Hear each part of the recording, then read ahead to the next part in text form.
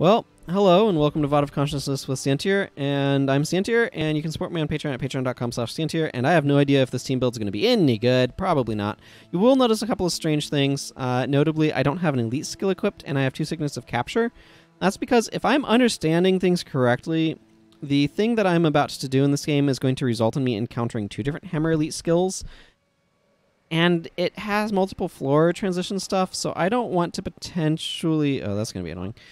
Potentially lose access to like 2 skills in this process. So hopefully I'm understanding things correctly, and I'll end up with a couple of hammer elites by the end of things. I'm not actually sure what the range of this is going to be. Huh.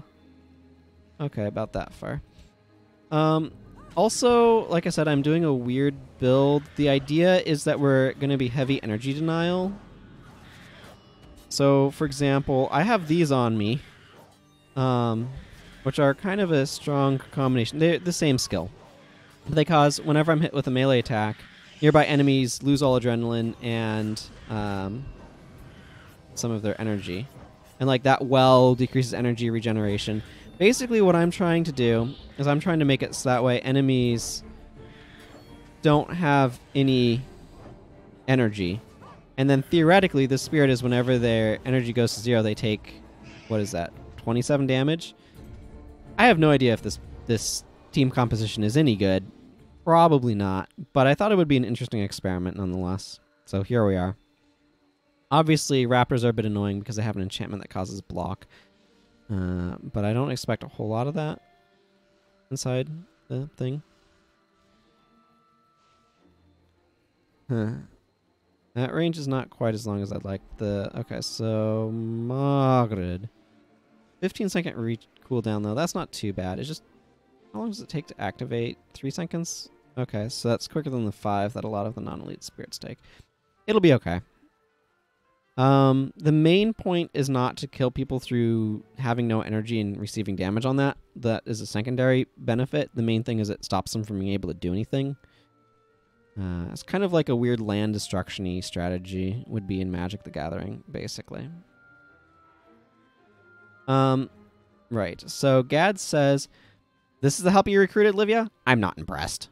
What does his voice sound like? That's too... whatever. So we can talk to her, and she says, "The importance of this mission to the Shining Blade cannot be stressed enough. We must all make sacrifices." Finding Gadd. The entrance to the Bloodstone caves is sealed by mystic wards. Gadd says he can open it with the proper inscriptions, which are tribal tattoos on the local Ettins. I don't know how he knows this, but I've learned to never doubt his word. You handle the easy part and kill the Ettins. I'll do the dirty work, collecting the inscriptions from their lifeless carcasses. So at this point, we need to wander off again and go find ourselves a... that's why. Go find ourselves this Ettin, which I believe should have one of the elite skills that I want to capture, because it's a boss. And if... okay, we're going to fight these raptors.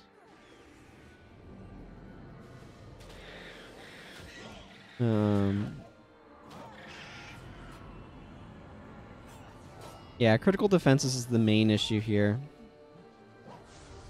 Haha! But turns out that guy had weakness on him, which made my auspicious blow unblockable. Or at least that's my interpretation of events. I don't know what Mobrin, Lord of the Marsh, has. But I'm pretty sure it is not one of the skills I'm looking for. I'm looking for a skill off of this inscribed Ettin.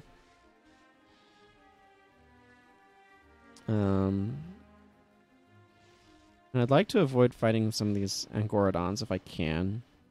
Not hauling around a minion train probably helps with that, actually. Fools! Keep these creatures away from me! Can't you see I'm working here? Sure.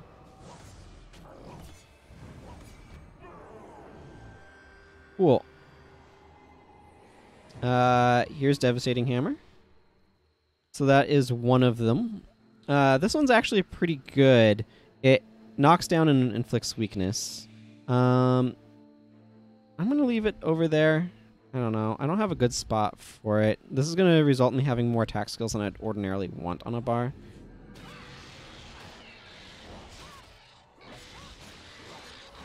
Well, I can say this. Its health is draining rapidly.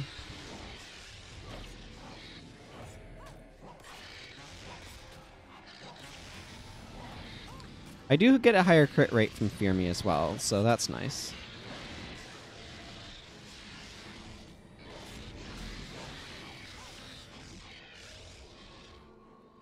Okay. So at this point we just... Oh, I've collected one of... Okay, so I need to make my way this direction. Apparently we need multiple inscriptions. That one wasn't enough. We're going to have to wander around this area a little bit. Shouldn't be too bad. I know I'm being more warrior than Paragon here, but oh well. That's how it goes sometimes. When you're trying out weird builds. And things. Yeah. It'd be interesting to see this from Margaret's point of view, because she could see how often the damage thing is rocking, which would be a neat piece of information.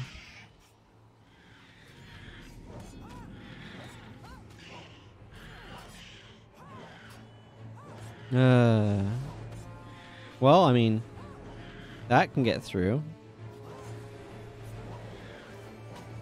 Assassins can be frustratingly durable sometimes.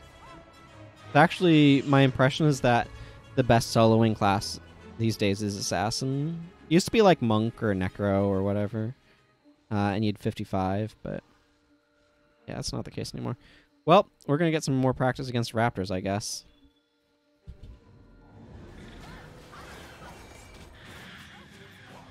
Hear me! Oh my goodness, look at all of those. Oh man. Oh my goodness. Yeah, that's what I'm talking about.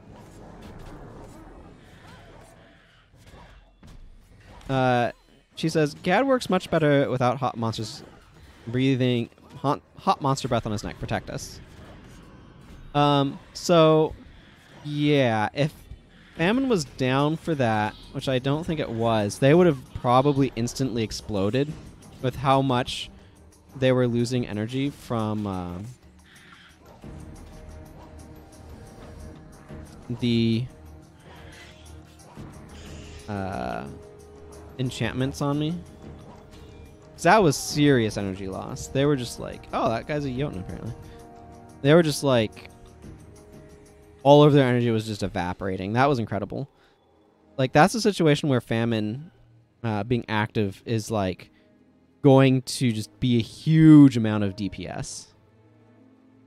But of course it requires the enemy to like ball up on one dude and try to wail on him and stuff. And I don't feel like trying to micromanage Margaret's use of that skill to when we're in battle. It's just, I wish the AI was better about that, of like not using it until we're in battle, but trying to micromanage that sounds like a giant pain in the rear end, so I'm not going to. The cooldown's not too long after all.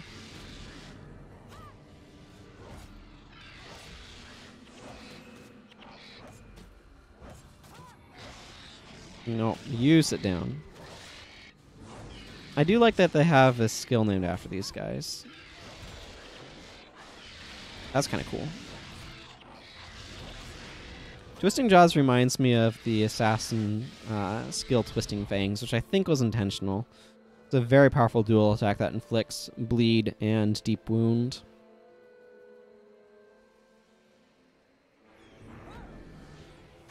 If I die, can't you do anything right? If I die, this will all be a waste. Annihilate those things. Let's see. This guy just has the exact same skills, right? Yeah, that's what I thought. We have all three inscriptions. Let's proceed to our next objective. Post haste. I don't know. I'm trying to mimic the "Are you bothering me?" type of voice line that the Asura have.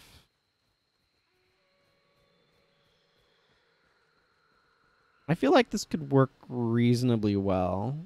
The main thing is having Famine up to get damage off. But otherwise, like, even without it, like, the enemies aren't going to be able to do much damage.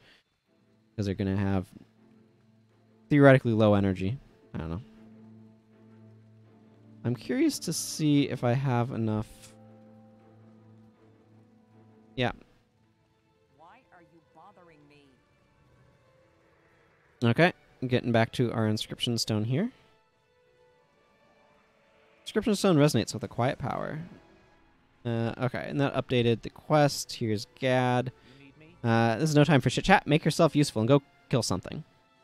Well, it took you long enough. Did you stop for lunch while out hunting? It will take just a moment to decode these arcane inscriptions.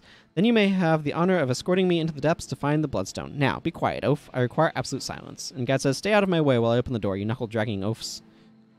Obviously, he's not very polite.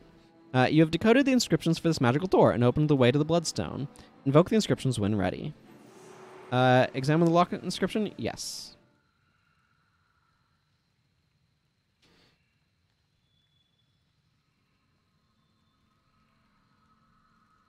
I want this done well, I want this done right, and I want this done fast. I don't want any screw-ups. I don't want any backtalk. I'm looking at you, Vec. You hear me? Yeah. Questions? No? Let's go.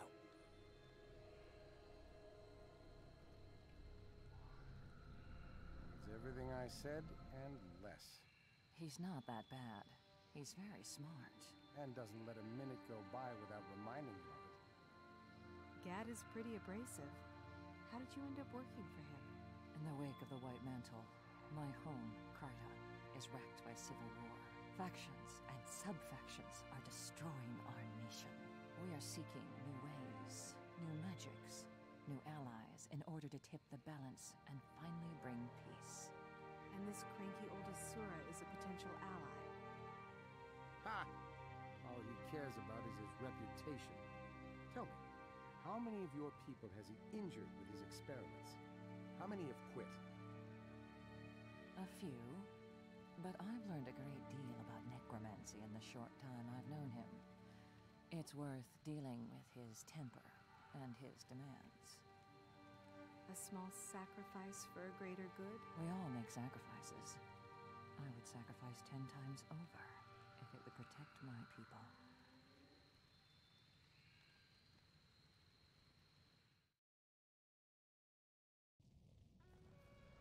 Okay. So that brings us inside this dungeon, finding the Bloodstone. You'll notice that we have this effect, Aura of the Bloodstone. Whenever a creature dies near the Bloodstone, it heals all other nearby creatures for 20 health. Bloodstones all have effects. Each Bloodstone has its own effect. We have to destroy the inscribed sentries. He says, there are more inscribed creatures ahead. You there, the tall one. Track them down and remove their inscriptions. I'll need those before we can delve deeper and locate the Bloodstone.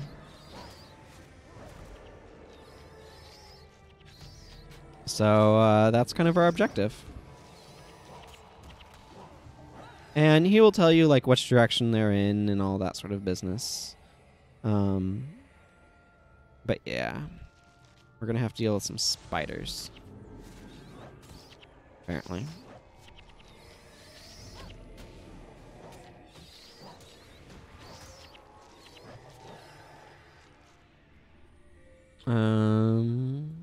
Says, feel that? No, you wouldn't. There's an inscribed creature southeast of us, but it's on the move. I'll repeat that in case you weren't listening. Southeast. So that's going to be that general direction.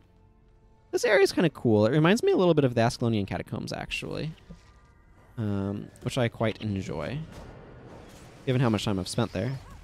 And all of that.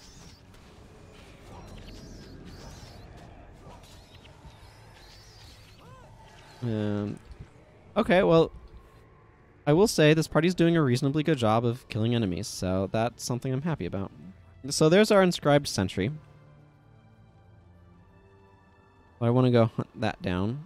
I think it's... Yeah, it's the elite to the right that you keep most. Well, these guys are going to be vaguely annoying.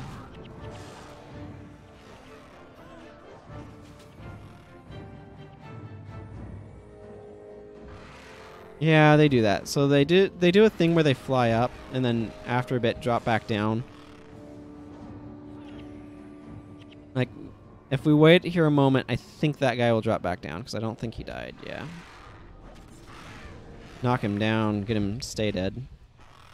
The well is a well of weariness, by the way, that decreases energy regeneration for enemies that are in the area. I didn't mention that. I'm actually going to move Devastating Hammer that way. And the reason is that I believe this guy has the next elite that I want. You there, Shining Blade Girl. Extract this inscription. No, this guy has Devastating Hammer still. I don't know if it's this one or if it's a different one, but because it's indicating that there's Livy says, of course, Gadd, but remember, you can't do this alone. There's an indication that there's some enemy in here that has Backbreaker, which is the next elite that I want to capture, but there's not a real reason to or like I would rather use Devastating Hammer. Backbreaker costs a lot of adrenaline, and it has a very long knockdown period, like 4 seconds or something. But it costs more adrenaline and does not inflict weakness, and the weakness is build synergistics. So, in general, I would call Devastating Hammer better, although that's, of course, a bit of a subjective determination. These stairs really, yeah, and like this piece here is also reminds me of the catacombs. Gadd says, "Give me just a moment. This is so far beyond you, it would make your head spin." So the inscription works, and we're allowed through the portal. You're kind of a ruined surrogate, it looks like. But we're trying to find the next, or we're trying to find a Bloodstone, so. They are kind of a big deal in Guild Wars lore, actually. Gadd says, there's an inscribed creature to the southeast again. If you know how to read a compass, look at the S and E and walk between them. That's southeast.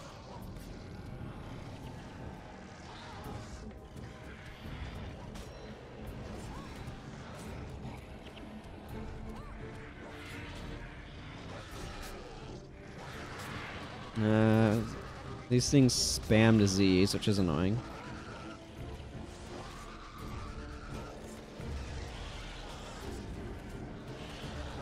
Donkoro's getting racked, so I don't know what's going on over there. Now I've got Shadow of Fear on me, which is making my attacks slow. Annoying.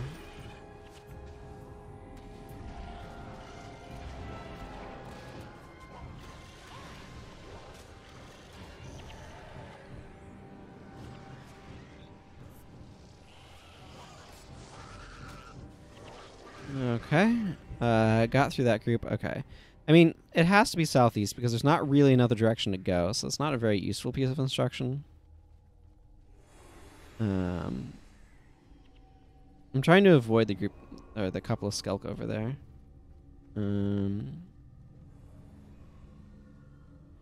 Well, I guess there's not really much of an option for that, is there? Balthazar's Aura is an interesting choice. Not a good choice, mind you, but an interesting one. Where are we at? Okay, yeah. This dungeon will probably mean this episode goes a little bit longer, but that's okay. This isn't as long of a dungeon as Ula's lab, I don't think. Although, maybe these incubi will have a thing or two to say about that.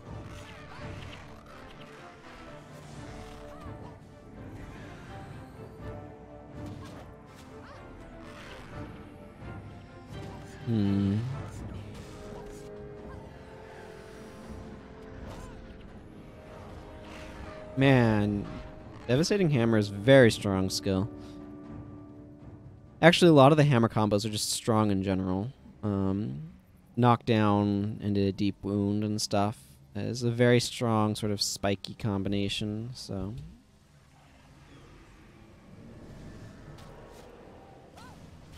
Yeah, then these guys use Tainted Flesh.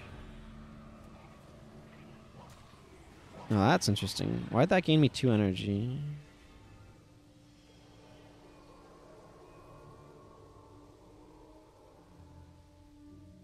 Something that would... No, but the effect is stronger now. It's 40 health instead of 20. I don't know. That's weird.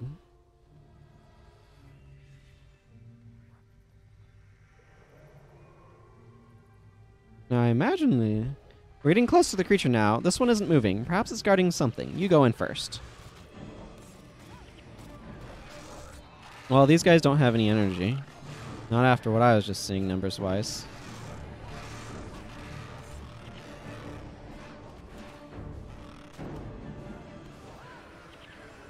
Hopefully they're all just down and not, like, flying. So this is a room full of skeletal hounds, apparently. The thing about skeletal hounds is they look scary, but they love to use frenzy, in my experience, so they tend to explode.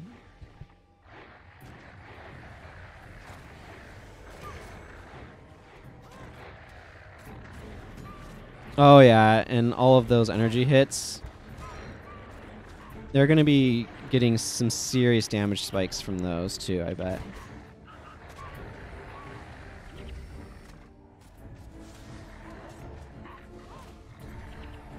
Get all of these undead bones. I don't know. It's interesting that I can see like 2 spirits of famine within sort of range. So as I recall here, there's a lot of enemies that kind of like wake up. Also, these assets are like this is from the Domain of Anguish type areas. They certainly reused assets here, which is certainly reasonable as well, in my opinion.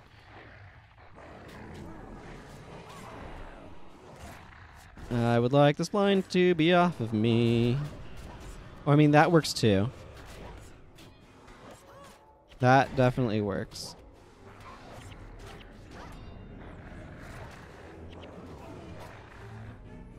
More blind. Oh, I'm in an eruption. Whatever. I'll stand here being sympathetic visage fodder. But once he dies, all of the other undead kind of go away. These inscriptions are fascinating. I wonder what created them. Okay, so this is the same set of skills. It doesn't matter, Necromancer. All that matters is that I will figure them out.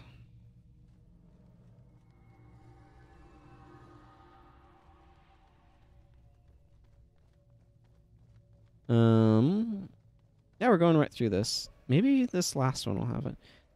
These inscriptions are interesting. No wonder no one else has gotten in here. They didn't have me. You can see the sort of attitude that our friend Gadd here has. He has decipher inscriptions. Applies extraction inscriptions to doorways or whatever. You can see that this is much shorter than Ula's lab, though. This is the last floor. So we're getting close to being done. We need to go this way. We need to go this way, Sientir. Stop being confused. Bunch of random junk in my inventory. I mean, that's what I expect, but...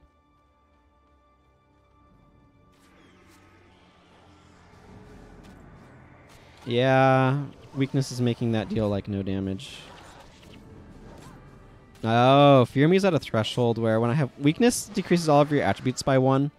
So when that's on me, Fear Me goes down low enough that it no longer is effective. Gadd says, the inscribed power emanating from this room is immense. We must mind our steps. Well, you should, as you'll be walking in front of me. After you.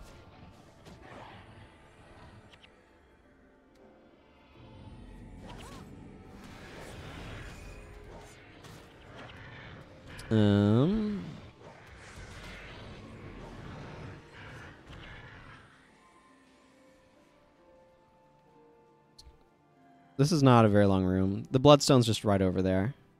You can recognize some of the Mersat-esque looking stuff that is often associated with Bloodstones.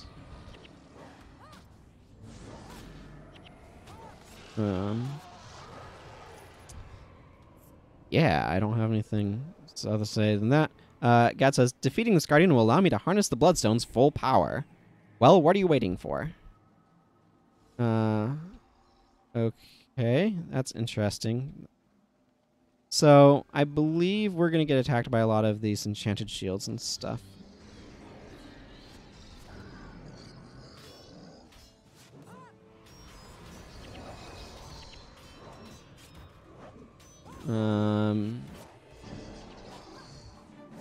Oh. Dervish. Interesting.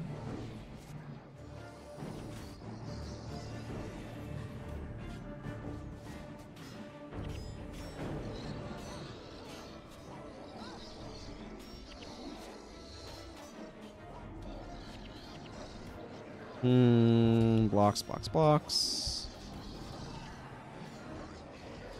Maybe you have to do this ordinary ways to get the other one. I mean, it's not a huge deal. But this one's clearly a necromancer, so I don't know what's up.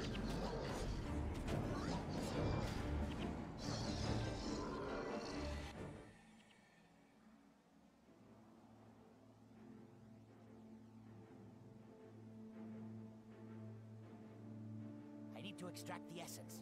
Beck, bring me a canopic jar. No, a jar, not a crystal, you idiot. You should be using an ether crystal. Extracting with a jar is unsafe. Don't lecture me about safety. You've always been too timid in your research, Beck. You never fail to disappoint me. I swear, if we didn't need him, I would shove him off a bridge. I heard that. Livia, hold this while I make the extraction. This might hurt a little. If you're extracting the stone's essence, the energies could kill me. Then get one of the other humans to do it. Don't bother me with trifles. Beck's right. You should use an ether crystal. It would be safer. Ether crystals aren't free. Buka's willing to take the risk, are cheaper. That's what you think of my people? They have no value to you? Not my problem. Are you going to help or not? You've had mishaps before. You rush things and others pay the price. This is wrong. You're wrong. I refuse to be a part of this. I'm sorry. Fine. Run off and leave me with the dirty work. Everyone wants results, but no one wants to pay the price. So who do I have to kill to get some decent help around here? And that's Gadd.